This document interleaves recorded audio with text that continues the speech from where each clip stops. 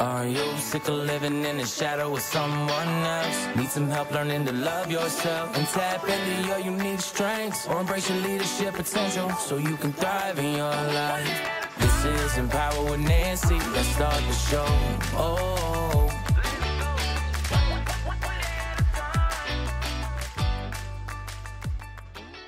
Balancing act, work-life integration for female entrepreneurs. Running a business and maintaining a personal life, finding just that perfect balance can feel like a myth, right? So let's talk about how to blend these two worlds more seamlessly. And sometimes it can be quite challenging. So I'm super excited to kind of really go through my own personal experience and share it with you. Let's talk a bit about my own story. So when I launched my business, I was so excited and so driven. Like, I have been wanting to be a life and business coach for many, many, many years. As I was working in corporate America, I was doing a lot of coaching, and I poured every ounce of my energy into making it succeed. I failed. I've gone through challenges. I've hired so many different people that I thought would be a great fit. And sometimes they're not a good fit. You even though you have a really good connection, but don't beat yourself up over that. You've got to be able to take your time and not rushing into things because of the excitement that you have, because as an entrepreneur and business owner, so many shiny objects out there that we all want to try. And just the social media itself can be extremely overwhelming. Like, oh, you have the best marketing. We can do the AI. We can do this, your best funnel, best business funnel, best marketing funnel, trying all these different things. And you can tend to get lost during it and overwhelming, and you lose clarity within your business. Then you tend to constantly work in your business, right? Instead of on your business. So I realized my personal life was really slipping through the cracks for me because I was so immersed in focusing on my business, like 24/7. Like, even when I put my head on the pillow, my mind was running, running, running. If I got a really good idea, what did I do? I would run down into my office and just start working. Doesn't that sound familiar? That's when I knew I had to make a change for myself. And that is the integration, not separation. It really became my mantra. First, let's really clarify what work-life integration means. Unlike balance, which suggests as an even split, right? And integration is about blending your work and your personal life so that they complement each other. It's about flexibility. It's about the freedom. So how do we achieve this in our entrepreneurship? And I'm going to talk about the 4 things that were really important for me. And for some of you, there might be a million different things, but I like to keep things very simple. I am a very driven woman, and I really try to focus on 100% clarity. That is a challenge for me. I'm going to be quite honest with you. It's like I focus on exactly what I want, and then I get bored of it and I want to go to the next thing. I want to go to the next thing. And then it sometimes can confuse my working within my business. So number 1 is set boundaries. It's crucial to set boundaries between work and personal life. For example, I turn off work notifications after 7 p.m. I have a very bad habit of constantly living in my phone, checking my emails from clients. I want to make sure that when my client reaches out to me, that I'm right there giving them a quick answer. But it's not always the best thing to do. You have to set the boundaries of knowing when you're going to start work, when you're going to end it, when you're going to spend time with your family, quality time with your family. Because there's one thing that I did that I really got a wide awakening from my son, actually. I have two kids. My daughter's 29, my son is 22 now. But when they were younger, when I worked at corporate America, I was a workaholic. I'm still a workaholic. I would go to work 12, 13, 14, sometimes 15 hours a day, come home, make dinner, make sure the kids are taken care of, spending some time with the family, go back to work. Get up, go back and do the same thing over and over and over and over again. I don't even know how I did not just get so exhausted and burned out. I remember my dad used to tell me, honey, don't over exhaust yourself. I worry about you. But one day when my son got hurt at a job, at that time he was a supervisor for UPS, and he got hurt. And it was something that he didn't make the right choice and the right decision as a supervisor, and actually got walked up into a conveyor belt. And he slipped and fell, and he could have cut his leg off. And his boss at that time said, I want you to write a letter to somebody that really, really, really cares for you. Someone that cares for you, that if something was to happen, what would you want to tell that person? And so my son wrote the letter, and I did not read the letter, but he did talk to me about saying, there's one thing that I wish I could have had was more time, quality time with my mom, because my mom was a workaholic, but she gave us everything, supportive, everything that we've ever wanted. But I try to go through all the baseball games, football games, being involved, but there was a lot of times that I couldn't. So that's where my husband came into play and, went and took my son to practice and what have you. But make the long story short, he wished he would have had more quality time with mom, Monday through Friday, not just the weekends or not just at night. So keep in mind, for some of you are entrepreneurs, female entrepreneurs, or any entrepreneur, and you have you're just starting a family and your kids are young, just remember, work will always be there tomorrow. And just know the boundaries of when to turn it off and spend that quality time, because we cannot rewind and get back the day before, right? Every day is a new day, so the previous day is past. So can we never get that back? So by really turning off my notification with social media and everything, this has helped me focus on my family and recharge for the next day. Number 2 is create a flexible schedule. One of the perks of being an entrepreneur is flexibility. And boy, I absolutely love it.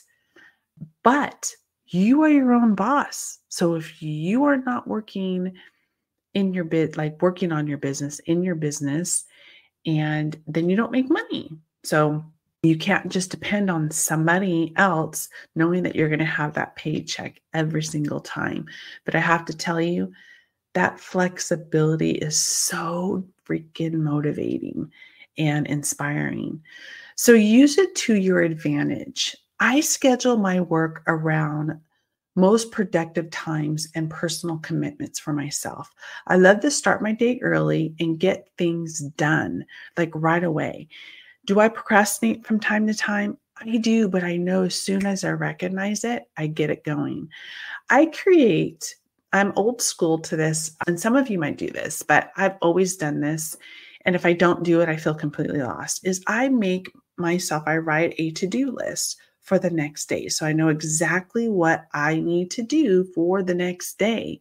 It helps me stay organized, and it helps me, kickstart my day with clarity and knowing exactly what I need to do. Make it simple.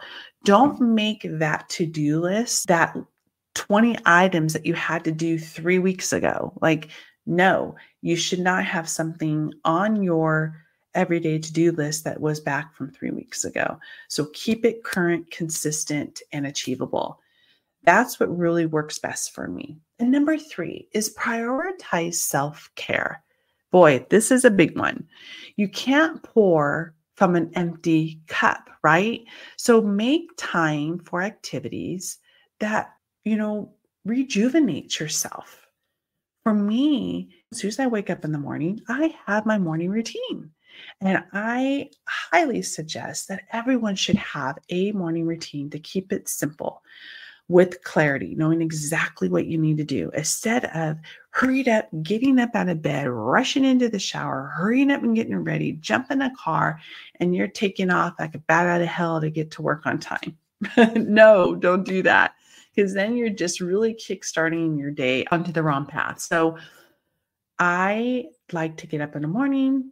I put my feet on the floor. I thank God for another day, and I make my bed, and I do a 15-minute workout that I absolutely love. I find on YouTube.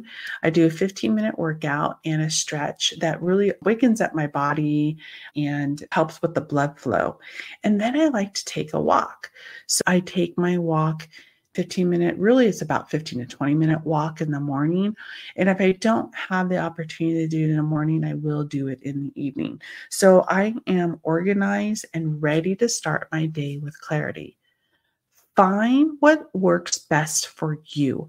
You don't have to do certain things in certain orders, but just to know that you're doing it, whatever you say you're going to do, you do. So practice what you preach and have some type of routine that you do. Lastly is leverage technology. Use the tools and apps to streamline your tasks. I rely on project management tools like a business calendar. And what I do with that is I block my times. I look at, okay, from 8 to 10, I'm working on admin, or from 10:30 to 11:30 or 10:30 to 12:30, I'm calling clients. I like to use my business calendar so that I know that my business is working and I'm not forgetting to add something to my calendar. It keeps me on task.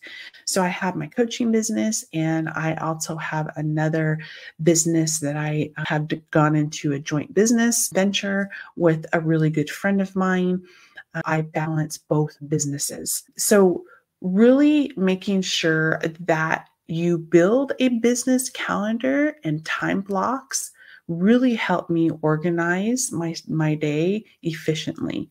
This really minimizes the time spent on admin tasks, because when you don't have a business calendar or clarity of what you need to do, you tend to do things all over the place. You'll do a little bit of admin, a little bit of client stuff, you'll do marketing, a little bit of this, a little bit of that. And next thing you know, you look at your clock, your watch, and it's 5 o'clock. And you're like, what the hell did I just do today? So I also focus on working on my business instead of constantly working in my business. This is really a challenge for me at times. Like I had said earlier, it's important to work on and not in your business. One other thing I wanted to go over was delegating and outsourcing. You don't have to do everything yourself. Remember, starting a business, you already have a business, you need a team to help you with your business. If you don't, you're going to be on your own island, and you are going to be all over the place and not organized, and you're not going to be able to scale your business the way you want it. Again, you don't have to do it all yourself. So whether it's hiring a virtual assistant or delegating tasks to your team, whatever that may look like, I have 2 virtual assistants that are extremely helpful. One works on a lot of my content. Another works on a lot of my posting and social media. And then I do a lot of recording. So they kind of help me with that marketing and a lot of social media marketing. So, and I absolutely love it. Now, let me share a personal experience. There was a time where I felt guilty about not spending enough time with my family, like I told you earlier. So I like to get my husband involved, my kids involved. From time to time, my daughter doesn't live with us. She's married and has her own family, but she does. I like to bounce things off of her. I've actually had my son help me with podcasts that we just absolutely had a blast. And like I said, my daughter is really good with marketing.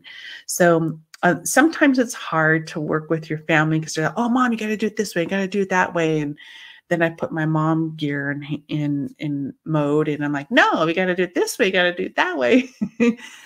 But it does. It's fun. You make it enjoyable.